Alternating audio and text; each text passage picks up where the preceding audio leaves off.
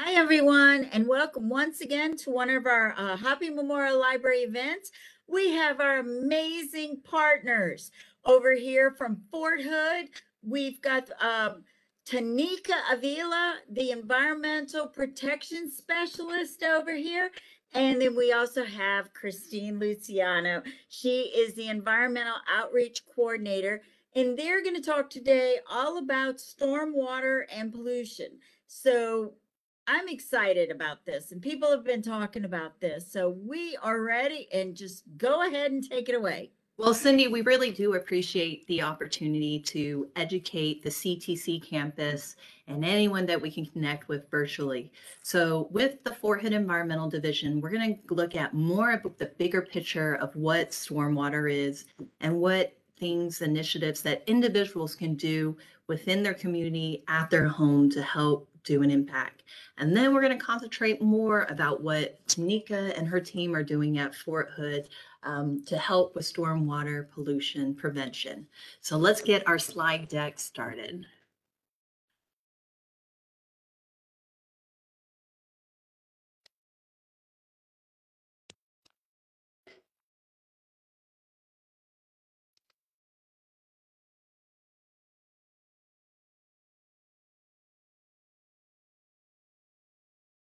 Do you see the slide deck on your end? Oh, let's see. Alyssa, do they have the presenter role?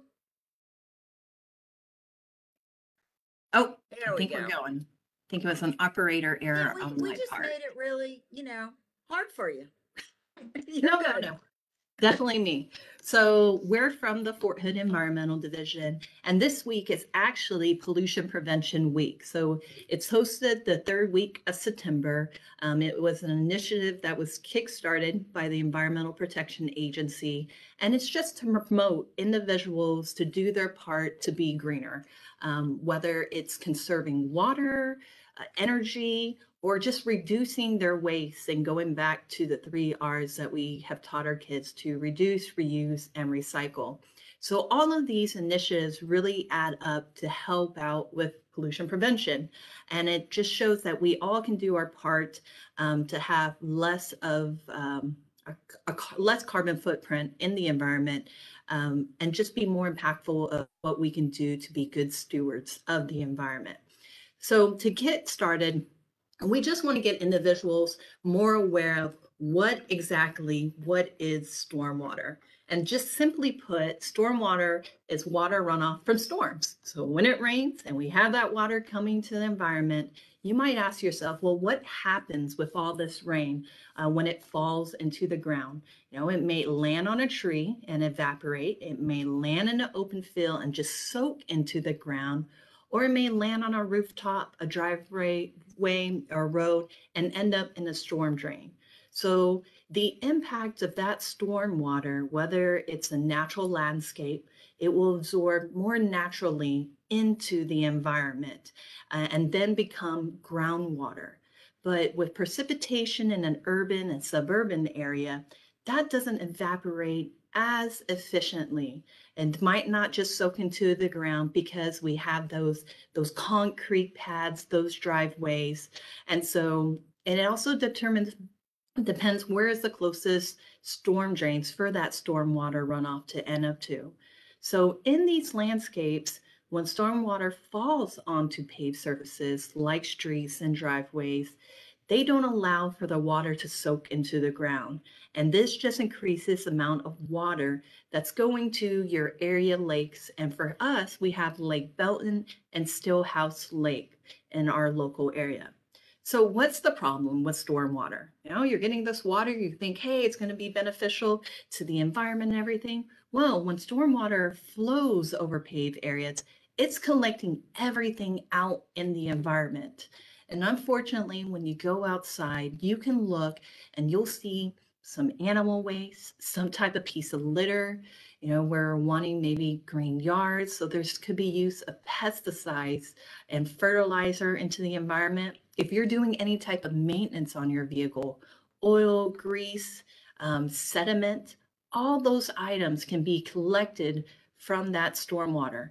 And as it's traveling to the storm drains and ending up into a waterway, it can impact and pollute the water. So unlike wastewater, stormwater is not treated. It's not cleaned before it enters the lakes. So think about that. When you're swimming out at Lake Belton or Stillhouse Lake, think about where that water came out before. So we want people to have the bigger picture, and we don't think that necessarily people understand how those mechanics work with stormwater. It doesn't go into a storm drain, doesn't go through a magical process of getting clean or anything like that. It goes to a storm drain to end up into the bigger bodies of water, like Lake Belton. So with that, you can have environmental problems. And this is a really great description to highlight all the impacts that we can have within our household environment, from our vehicles to the pet waste to the fertilizer. And this just illustrates it's just going to go into the storm drain and directly into the waterways. So, some of the additional problems that we can have with stormwater is that stormwater runoff can erode stream banks, it can damage hundreds of miles of aquatic habitat, it can push excess nutrients from these items, these pollutants, right into the river. And so when you have items like pet waste, don't think that because you have pet waste, hey, it's poop, it's fertilizer, it's like manure. No, that pet waste can actually be a grove for algae blooms and then create low oxygen dead zones. So that's impacting the aquatic life. And we've heard local in the news about algae blooms with our local waterways and the impact that can have also on our pets. So you got to think about how the domino effect can happen with the decisions that we make at home, in the environment, in our workplace. One of the other challenges is sediment, dirt. That is one of the largest pollutants with stormwater. And so as that sediment gets into the environment, it blocks the sunlight. So all these can also lead to with stormwater runoff, you can also have challenges with flooding. So forests, wetlands, and other vegetation areas can trap water and pollutants and slow down that flow. But when we have urban areas and we have paved areas where that water can't get absorbed into the environment, it just kind of collects and we don't have any type of natural buffer to slow it down. So we're going to talk about some things that you can also do to help minimize that impact with the environment. So I think it's really interesting to talk about litter and just look at the facts at the bigger picture. So the Texas Department of Transportation has a program where they partner with Keep Texas Beautiful, and it's called the Don't Mess with Texas Trash Off. As part of that campaign, they highlight different facts, and maybe we just don't think about how a cigarette butt that someone throws out of their vehicle or an apple core or banana peel, how all those little things can truly add up. So we want to talk about some of the litter facts. So to think about it, out of all the Texas roadways, average about 362 million pieces of litter on the highways, and 71% of that trash are considered as micro litter. So they're either like 2 inches and smaller. So that's your cigarette butts, your straws, your gum wrappers, all those little things truly add up. So any type of item that is discarded out of your vehicle counts as trash, as litter. So don't think that, hey, I have some type of fruit product. I have an apple core, an orange peel, banana peel. I just threw it out into the environment. It's gonna just naturally compost and biodegrade and go back and provide nutrients. No, there's a process to that, and that is still litter. So we just want people to think about, if everybody thinks it's just something little, all those little actions truly add up, whether that is a positive impact or a negative impact. So just rethink about what you can do to help minimize that litter. So unfortunately, we have individuals that just don't do the right thing. So with technology, Don't Mess with Texas, Texas Department of Transportation has come up with an app. So if you see a litter bug within the community, you just take down some information. Now, you don't want to do this while you're driving. So you shouldn't be operating your cell phone and downloading the app and inputting information. So just, take a note, a mental note, or if you have a passenger with you, ask them to record some information. So whether a piece of litter is just thrown out of the vehicle or is it just flies out, whether it's intentional or accidental, you can take some information down and you can input it in this app. So they try to make it as user-friendly as possible. So you can either do a manual entry or you can do a voice submission. And so when you input this, you'll say, hey, where did the piece of trash come from? Was it the driver that threw it out? Was it the passenger? Maybe they had a truck and they just didn't realize they had some trash in the back and it flew out while they're driving. And then what type of product was it? Was it cigarette butts, fast food, maybe a Coke can, or maybe it was just something miscellaneous? So you want to input all this information on here. So what happens is that you also record the vehicle's information. So you want to input what the license plate number is, the type of vehicle. And so based on what the registration information is, in a few weeks, like 2 to 3 weeks, the individual actually receives a trash bag. And it says, don't mess with Texas. And it just encourages them to not be a litter bug. So you can submit this. It is confidential. They won't be able to hey, I'm going to go on the app and figure out who sent my information and said that I was a litter bug. So they would never find out who it was that submitted the information. So, each state might have something similar, something unique. So we encourage you to see what those resources are.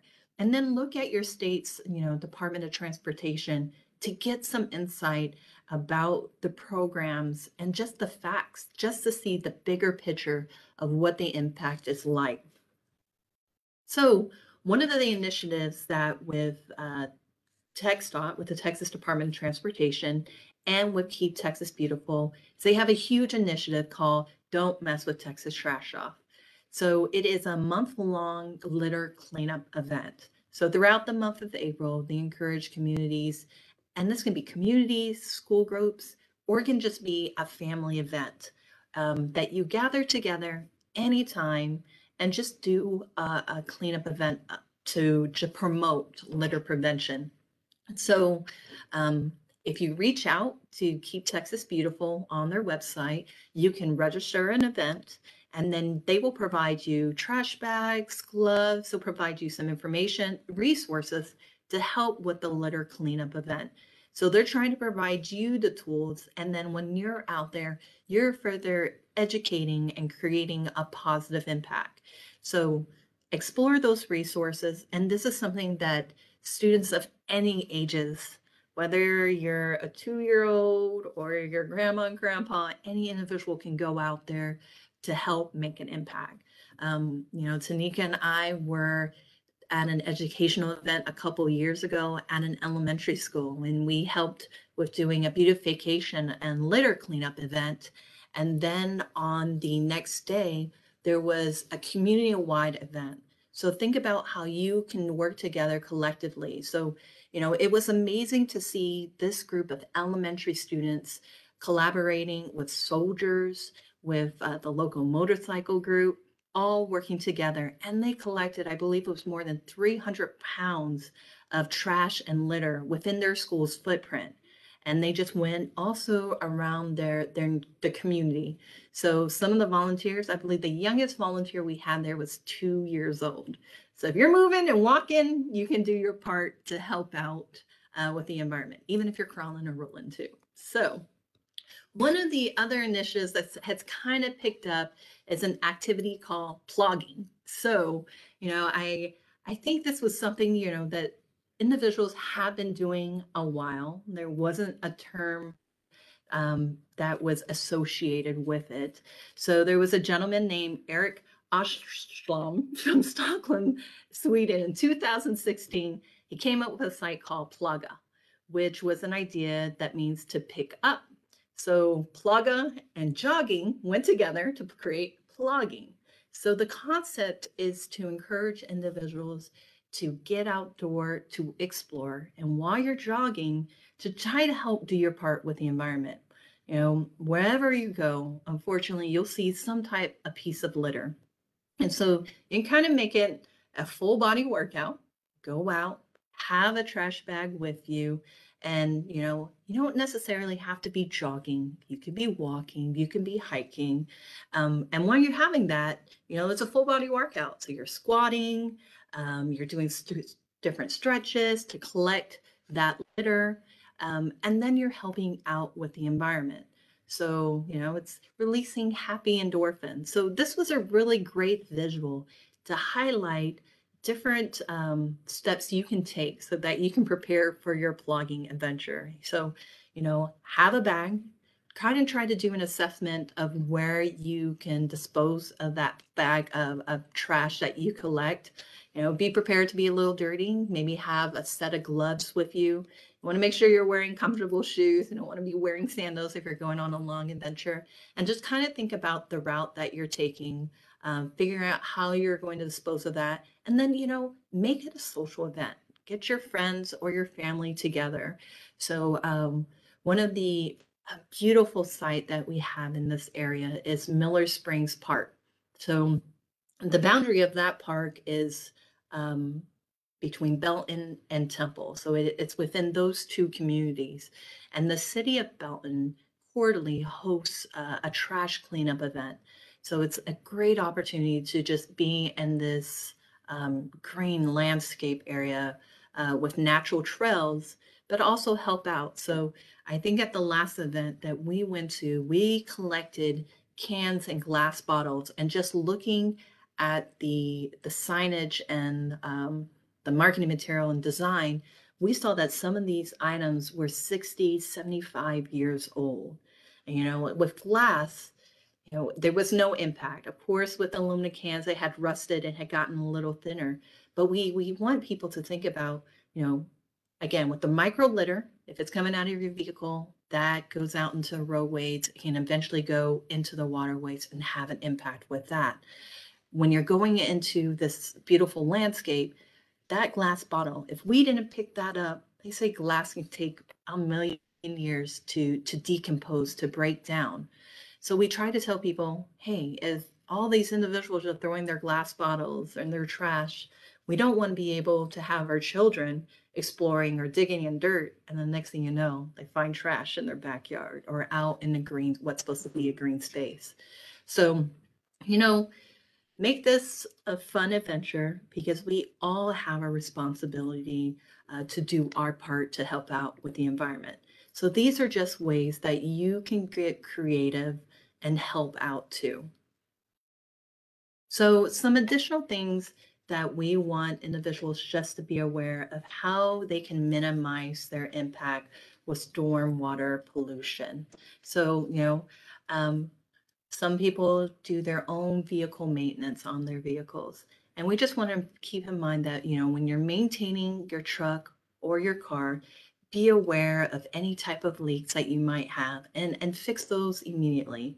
You want to make sure, if you're doing any type of maintenance, that you never want to dump any of that product down a storm drain.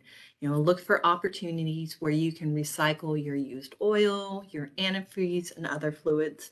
I know individuals in our area, if you go to an automotive store like AutoZone or Vance Auto Parts or Riley's, they have an opportunity where you can recycle your used oil. Or if you're on Fort Hood, we have a unique facility called the Classification Unit, and it's a year-round service where we provide the opportunity for individuals with Department of Defense IDs to properly dispose of these items. Another really great initiative is also through our local Central Texas Council of Governments, and they partner with each of the communities in the Central Texas region to host a household cleanup, household turn-in event.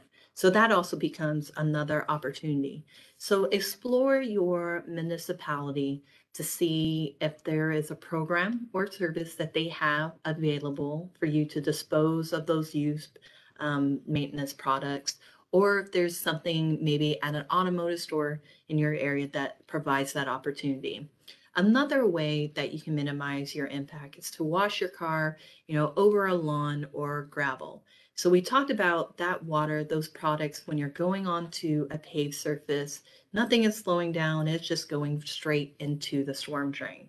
So when you use a lawn or a gravel space, instead that allows an opportunity for it to be absorbed into the ground, to neutralize the soap, the products that you're using. And maybe when you're using your products, try to rethink some greener decisions. Maybe consider something that's maybe non-toxic type of soap, something that would be better for the environment. Or the other thing is to explore using a commercial car wash where that wastewater is recycled and it's treated. Another opportunity to explore is to drive less, leave your car at home, maybe explore carpooling or just going outdoors and walking or enjoying a bike ride if you're trying to go someplace a short distance. You can also cut down on fertilizers, pesticides, and herbicides. You definitely don't want to fertilize after rainstorm. So, kind of be on the lookout for weather.com or use your tools and ask Alexa if we have a storm coming up around the corner. Or, consider using organic alternatives that might be less impactful. If you're on a septic system, make sure you do your part to maintain that system. If you have a leaking system, you have that harmful bacteria that can end up in the storm sewer systems on local waterways. And then it can just be costly if you delay. So, it can be a financial burden and also an environmental significant and negative impact. And then the other item you can do is to reduce impervious surfaces at home and increase the vegetation land cover of your property.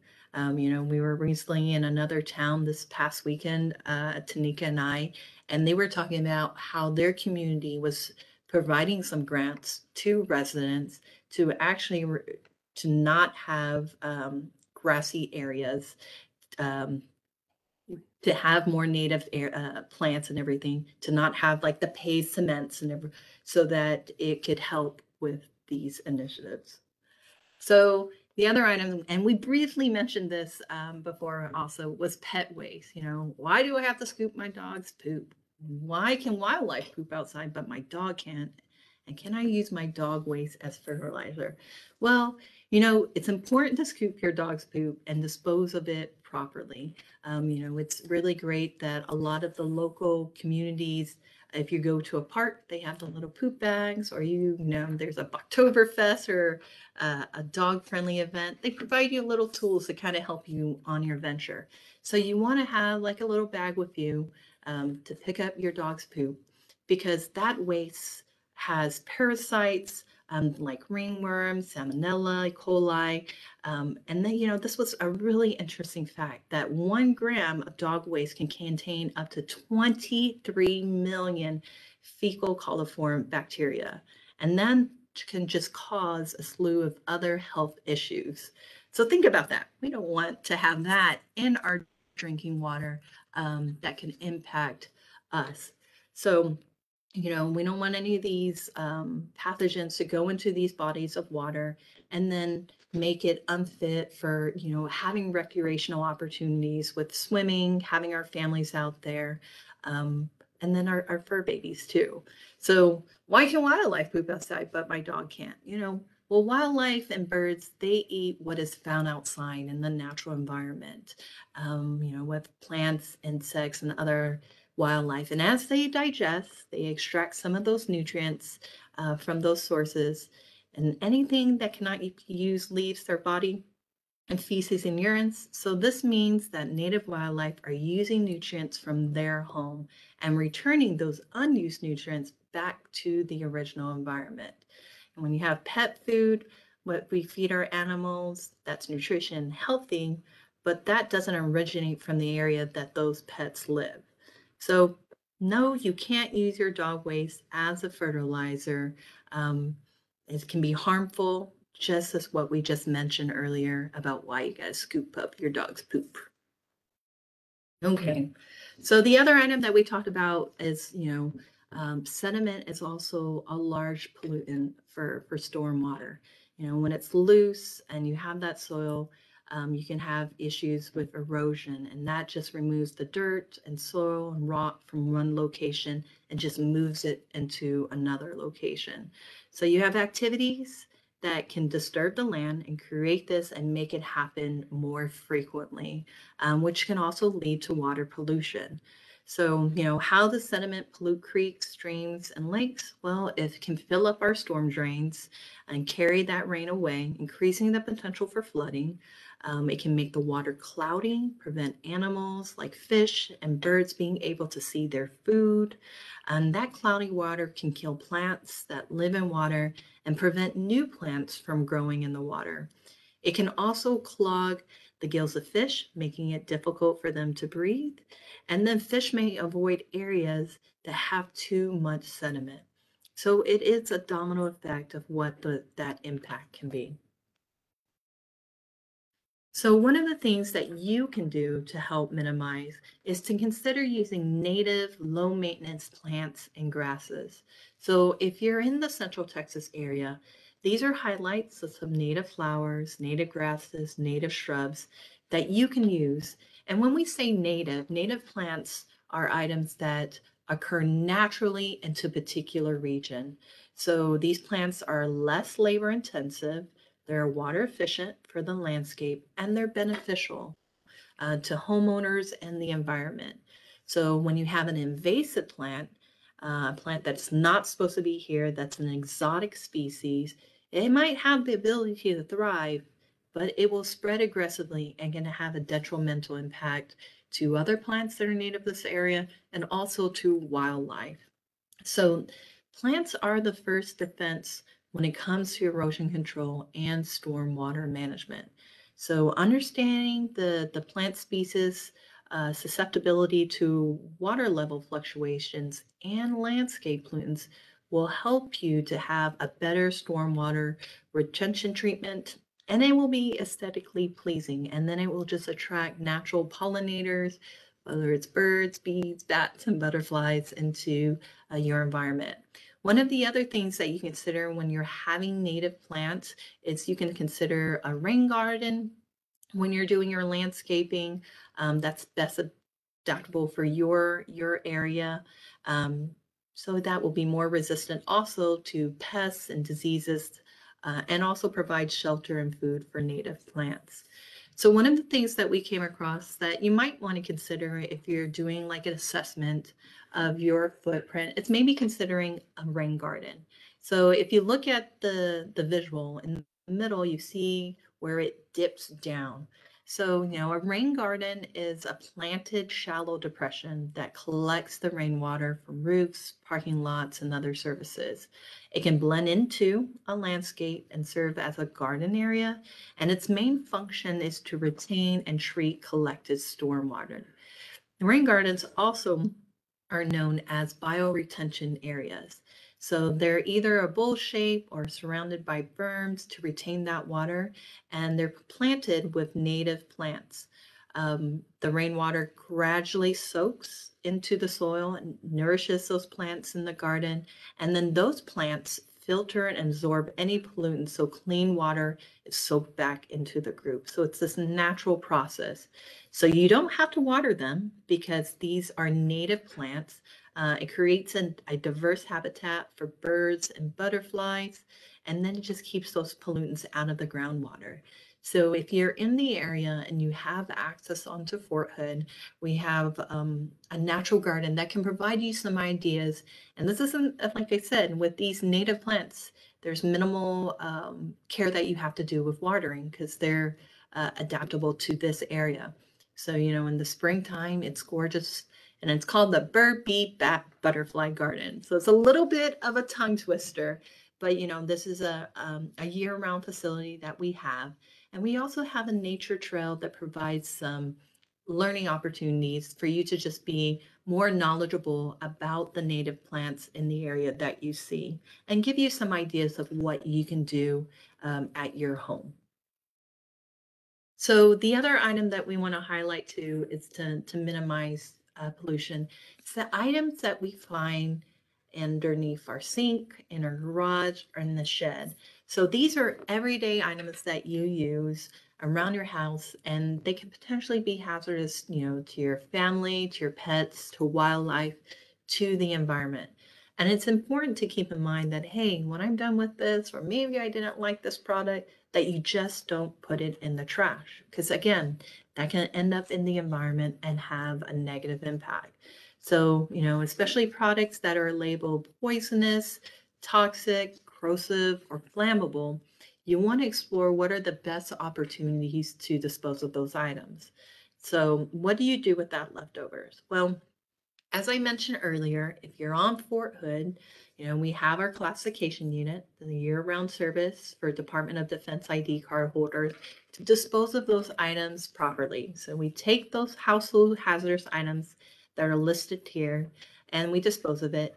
And if it can be reused, we keep it in the storage facility. So we go back to the 3 R's that we mentioned to reduce, reuse, and recycle. So if something can be reused, maybe I just didn't like this product, but it can be reused by another family. So, this is also another opportunity as families are incoming military families, they can see what's available and pick that up. Or as families are PCSing and leaving the area, they can't take those cleaning products with them. They can put it there. The other item is that I think a lot of times when you buy a home or you move into a house in the garage, paint suddenly appears and we never know what to do. We just kind of push it into the corner. So that's another opportunity. And as I mentioned with the Central Texas Council of Governments, they do a partnership with the area communities to provide community-wide events on the weekend, on Saturdays, to dispose of these items. So another site that you can explore, it's earth911.com, and you can look on there and you can input the item that you're trying to find a facility or venue to recycle an item. So, there's several resources. So if you're in the area, we have resources that are here. If you're not, then explore your municipality's solid waste and recycle program to see what services and opportunities they have for disposal. So we looked at the bigger picture and we want to look more in depth to Fort Hood. So, Fort Hood is a permitted municipal separate stormwater sewer system. So that is also known as an MS4. It's less of a tongue twister, easier to say. So the MS4 at Fort Hood, it transports stormwater through a system of conveyances, pipes, and channels that end up in our local lakes and bodies of water. So we talked about Lake Belton, which we have a lovely picture of the dam with the mural, and that water from the sewer systems and everything we mentioned from the storm drains end up at Lake Belton and it's untreated. So these bodies of water are providing drinking water, wildlife habitats, and recreation for the community. So it serves many different purposes for any individual. So the mission statement of the team that Tanika's with the Clean Water Program, is for them to ensure that Fort Hood is compliant with federal, state, and local regulations pertaining to municipal stormwater, industrial stormwater, and industrial wastewater. So this is a pretty large footprint that they encompass across Fort Hood. And they accomplish this by implementing several different plans that include the Stormwater Pollution Prevention Plan, Stormwater Management Plan, and the Spill Prevention Controls and Countermeasures Plan. So a lot of different plans that they have going on that they use to execute. And, by doing that and having these systems in place, they're providing readiness support and they're minimizing the impact to mission capabilities here on Fort Hood. So we also want to give you some background history. So we have Fort Hood and we have the Clean Water Program. And as that water is going there, it's going to Lake Belton. So if you didn't know, Lake Belton is a 12,300 acre impoundment of the Leon River, and it spans across Bell and Coryell counties. So there's numerous creeks, coves, and long peninsulas that make the lake very scenic and account for over 100 miles of shoreline. So the dam that we have there, the Belton Dam, was actually constructed by the Army Corps engineers between 1949 to 1954. So we have a couple black and white photos that kind of just illustrate that process. So the dam is 3,800 feet long, 172 feet high, and it extends all the way to the boundaries of Mother Neff State Park, which was the first park in the state system. So the dam helps to protect the area against floods, as well as provide drinking water to several Central Texas communities, including Fort Hood. So it's one of the largest man-made lakes of its kind, and it also creates a lot of recreation opportunities. So, many soldiers and their families stationed here have heard of Ballora. So that stands for Belton Lake Outdoor Recreation Area. And that's managed by our Director of Morale, Welfare, and Recreation. And that provides the opportunity for fishing, boat rentals, docks, picnic areas, and a lot of recreational activities for the family. But we want to make sure that our water is clean and healthy. So that's why we need to do our part to minimize the impact. So Tanika is going to further elaborate about what their program does to help support stormwater initiatives here in Fort Hood. Hi, good afternoon. My name is Tanika Avila, and I'm with the DPW Environmental Division. And I oversee a program called the MS4, which, as Christine mentioned, is the Municipal Separate Storm Sewer System. And it encompasses a variety of permits that are issued to Fort Hood from the state. The industrial wastewater permit, the industrial stormwater permit, and we have a construction stormwater. And all of those are a way of making sure that Fort Hood doesn't contribute to polluting public waters. And we manage those by overseeing several sites and operations that stormwater affects. And some of those would be things like washing your personally owned vehicles, tactical vehicles when the units come in and go out to the field, fundraising operations. All these things add water, and depending on the weather can impact our conveyances. Things like street sweeping, landscaping, to ensure that our grounds are stabilized and that there isn't so much erosion. We have a spill response and prevention team, vehicle maintenance and materials to make sure that these items are cleaned up and properly managed. Good housekeeping is anything from just making sure that if you do maintenance, you clean up your area and you ensure that nothing is left behind. So like that, if it does rain, we don't have anything going into our storm drains. The MS4 consists of, like Christine said before, every conveyance that channels stormwater in a direction. So things like yard waste, if you're going to mow your yard and you don't actually collect it in the bag the lawnmower has, we ask that you not just blow that down into the sidewalk or any of the concrete storm drains, because they create clogs, they plug up fence lines, which doesn't allow for proper drainage. They can even get into the storm drain itself. Recycling, making sure that you recycle so that those materials don't end up on the ground or don't end up in our storm drains, or that they go exactly where they're supposed to be, either recycled or if they can't be recycled, in the trash. Food waste belongs in the trash as well, or, in a proper dumpster. Trash and debris, if that's not collected, it can create blockages and stoppages, which doesn't allow water to flow properly, which creates secondary issues like flooding and carrying materials that otherwise wouldn't be where they don't belong. Pet waste, it's not a fertilizer.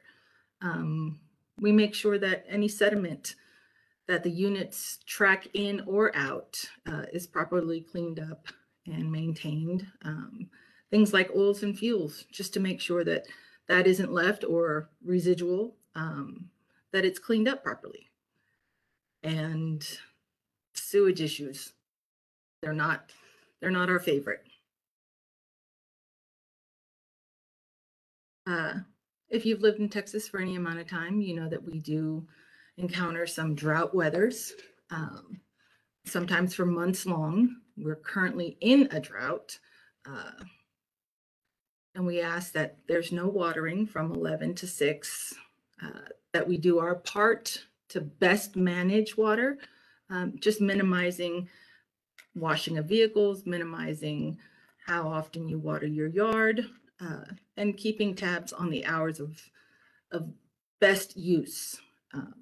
We don't use potable water to wash our driveways, and just making sure that if there's any leaks or breakages in the pipes, that those get reported properly. And then we have a stage 2, which makes it mandatory to conserve water between the hours of 10 and 7. And that there's absolutely no water runoff allowed, no washing of POVs, no washing of military vehicles, that if they're going to do that, that they take those to the tactical vehicle wash. Emergency vehicles are for emergency purposes, and that they be maintained to ensure safety of our public. We minimize the use of potable water on construction sites and during all construction activities, which just minimizes the amount of dust that's been blown around. And we ask that you not fill up private pools. Which leads us to another important factor in controlling stormwater and the umbrella of the MS4, which that there not be any illicit discharges. And those are things like leaving vehicle fluids on the ground, which would eventually be washed away with stormwater. We try to minimize that as much as possible. That if there's any breakages in the lines or sanitary issues, that those be reported and repaired as soon as possible. That you not discharge oils, fuels, antifreeze, any chemical fluids into the storm drain or the storm system, which is best for all of us, considering where all of those tributaries lead. That affects our drinking water. Some of the largest industrial sites on Fort Hood are both airfields, Hood Army Heliport and Robert Gray. Those are both fixed wing and blade aircraft, rotary. And we have DLADS, which is where all materials that are signed for gets turned into, to make sure that those are properly replaced or distributed. We have the DPW classification unit, which is where we ask units to send their used oil or any chemical products so that those can properly be disposed of and classified as waste. We have a household hazardous waste facility there. That way, if units are PCSing into or out of Fort Hood, that those products, if they are reusable or usable, can be inventoried and stored for the next family that could possibly use them. We have our P2 services, which services all units on the installation to ensure that we minimize any chemical spills, any industrial chemical spills, such as antifreezes, fuels, oils. And of course, we have the Fort Hood Recycle Center, which plays a very pivotal key role on Fort Hood in minimizing how many materials go into the landfill.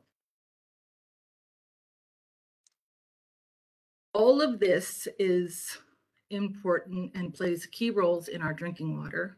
And Fort Hood utilizes a separate civilian company by the name of American Water, and they are responsible for repairing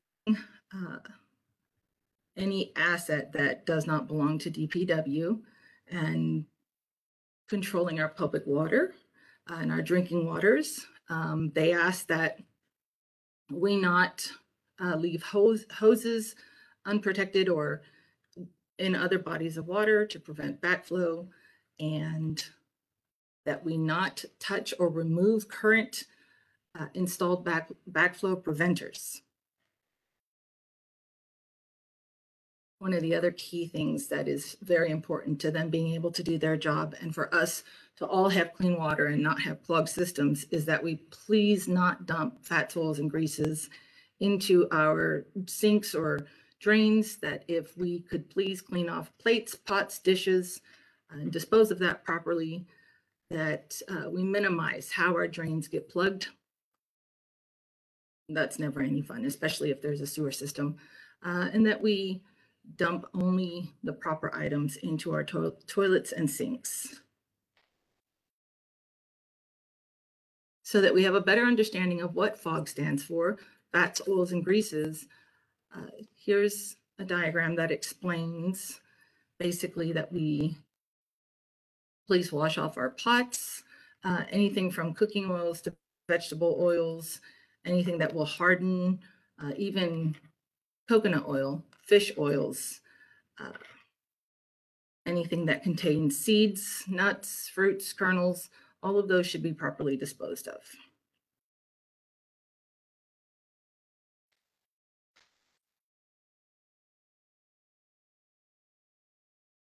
Do not wash fats, oils, and greases down the drain.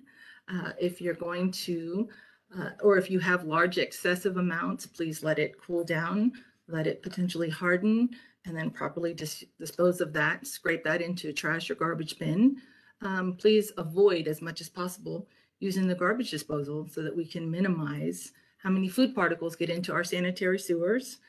Catch basins in larger facilities such as cafeterias and eateries are essential to keeping food particles out of our sanitary sewer, and that we do as much as possible to keep those areas clean and regularly ensure that the areas around us are maintained. So everyone is part of our municipal system. Everyone plays a role. Everyone is key in making sure that we don't litter, we don't throw away recyclable items improperly, and that we just maintain our good household practices. So remember that you can do your part to minimize your impact. Keep those FOG items out of your sink. When you have those items that you find underneath your sink in your garage or shed, properly dispose of those items. Rethink about how you're doing maintenance on your vehicle. Pick up your dog's poop. So all of these little actions add up. And make sure you don't throw any type of cigarette butts or litter out your vehicle. And if you see somebody, report them. So see something, say something. We appreciate you all. So yeah, so we encourage you to be good stewards in the environment and to share these positive habits with your family, with your friends, and get young children just involved and show that they can have a strong impact too. So yeah, we appreciate the opportunity to educate the CTC community and also anybody that we've connected through virtually. Oh, we can't hear you. Thank you, guys. You guys are always awesome. Let me ask Alyssa. Alyssa, are there any questions yet? Because I have a ton of them. I'm sorry. You have a ton of questions. I We have will a try ton our of best questions. to answer. Yes, yes. Well, okay. This is for Tanika. Well, both of you guys. Okay, so obviously everybody's doing it wrong with the stormwater. We've all, there's a lot of driveways here. I see people putting grass cuttings, blowing everything in. So a lot of this is going already into the lakes. We don't want them. That's why we had this event. We don't want them to go in, and you're telling us how to prevent it. But already a lot of stuff has gone in there.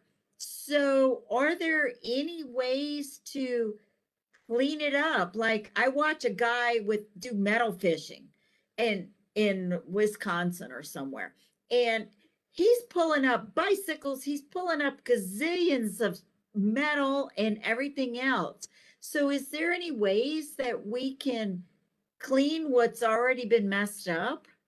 So I will say that there are a lot of the local communities. I know, like with the city of Parker Heights, they do like hikes on trails, like at Dana Peak Park, which is near Stillhouse Lake. And so hikers will take the opportunity to go do what we said with plugging. So they'll have a trash bag with them. So, you know, if you're doing a hike or exploring somewhere near a waterway, pick up that trash. There's another local group, and I can't recall the name, but they go out there with their kayaks. So they're out there in the lakes with their trash containers and they're picking up trash from there. A few years ago, I had somebody that went out to Corpus Christi and they had like the netted bags that you get from like grapefruit and oranges, like the large bags. And so they were repurposing that and putting trash in there so that the water could just come out pretty easily. So you're just getting the litter. So there were things that do as individuals to help just be responsible and be good stewards. So, you know, look for an opportunity to see if there's some type of local group. I know an app that's been used before on a website is called Meetup. So you can find individuals with similar interests, or you can set up a meetup and say, hey, you know, I want to get a group together to meet at this pond or this lake, and let's do a litter cleanup event. Some communities have an Adopt a Spot program. So, you know, I know in this area there's like Adopt a Highway. So to promote the Don't Mess with Texas Trash Off.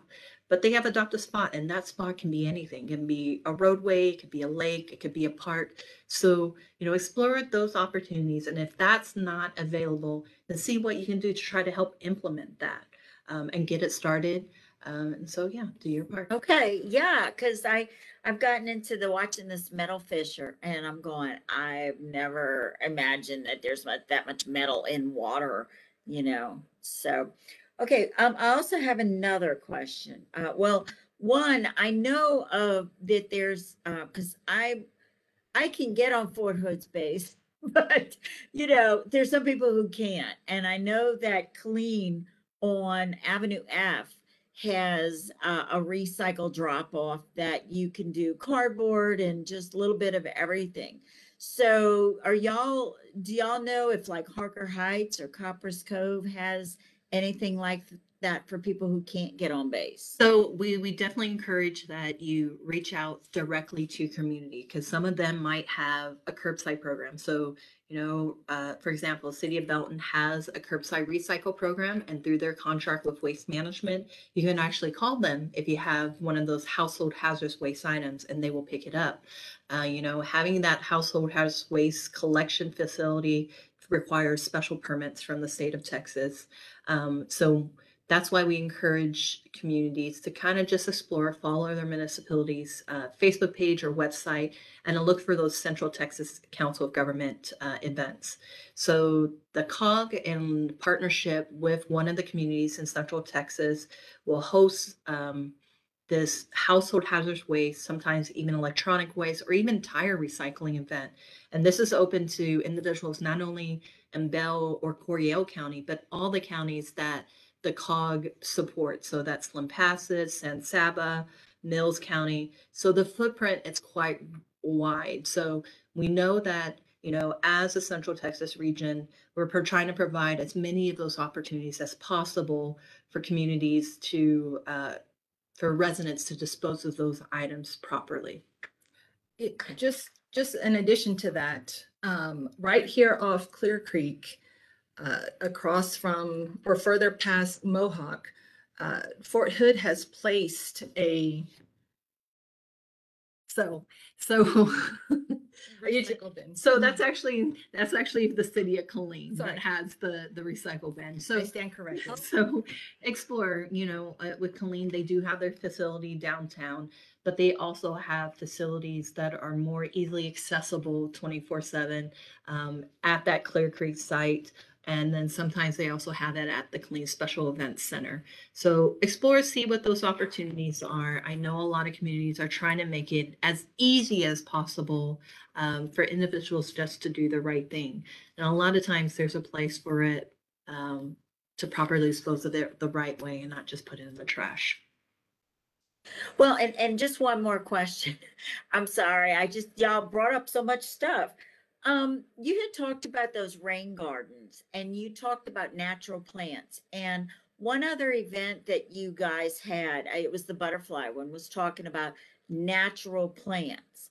And where do we find this list of Texas natural plants that we can help the environment? So there are a lot I of mean, great resources. So I believe there's a website called Texas Smartscape. And if you Google that, that provides a database where you can search. Another really great resource online, but I would also encourage to actually visit, it's the Lady Bird Johnson Wildflower Center. So that's in Austin, and that's in partnership with the University of Texas. So they have a lot of great visuals that they provide, and they also have a database. So it can give you ideas to see what these plants look like, give you ideas of how to best landscape your space. The Bell County Master Gardeners Association, I know this is a little bit of a tongue twister. If you do a search on them on Facebook, they actually have like a garden expert that you can call like once a week with your garden questions. And they also host native plant sales. So explore your community to see if there's something with a garden association, or for us, we have the Texas AgriLife Extension. Sometimes they will also do partnerships for rain barrel, rainwater harvesting workshops, but also information about gardening and those native plants. So there's a lot of resources that are out there, and you have a lot of individuals of different experience levels that can help provide you some insight. wow, great resources, guys. You know, y'all always bring so much information to us. That's why we love partnering with y'all. So, well, thank you so much, both of you, for taking the time in the middle of the day here and coming and having this virtual event with us.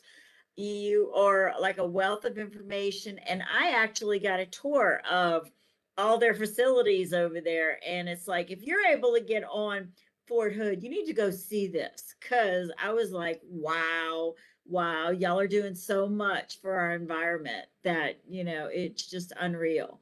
So definitely can, if they ever have any questions, I mean, you could definitely put it on our Facebook here, but you know, just call on over there. And there's so many people that have so much information that I mean, y'all got an answer to everything. If we You don't, we do have the experts that we can reach out to. So we do have a wider variety of experiences and backgrounds that help us just be successful in what we do every day. Thank Well, you for this great. Well, opportunity. well, thank you. Before we go, guys, I want to remind you guys of some events. We have tomorrow at noon, we've got our CTC astronomer, Warren Hart. He's going to be doing the night sky tour for October. We don't forget, we also have next Monday philosophy and popcorn. Basically, you come, we give you some questions, you answer it for what's true to you. There's no debate. You no judgment, no talking about it. And if you feel angry about what somebody says, just eat the popcorn. And it's basically a way to hear from other people's point of view. And it's also great listening skills. So that's at 4 o'clock next Monday. Also, we have next Monday at noon, we have former mayor and city councilman Jose Segarra, who is going to be here at the library. He's going to be talking about his life story. He's also going to be talking about the importance of voting. So make sure that you come on over for him. And then we have another Fort Hood event on October 5th, and that is our Texas Archaeology Month with archaeologist Sonny Wood from Fort Hood. He'll be back, and I skipped over one. On October the 3rd, we have Professor Bass and Professor Craig, who is doing a very interesting discussion panel. It'll be at the library for the discussion panel on transhumanism. Transhumanism is replacing body parts and enhancing people to live longer. So this should be an interesting discussion on their part. That will be in person, and our archaeology month will be a virtual again. So lots of interesting events. Guys, check it all out. It's on our events page. So everyone, thank you guys for tuning in. We love having you. We love having you ladies coming. And we've seen Christine so many times, and we have a mysterious Timmy. He shows up. So we just always expect Timmy to be here. So, all right, guys, you have an awesome day, and we will see you next time. So, Alyssa, if you will take us out, and you guys don't leave yet.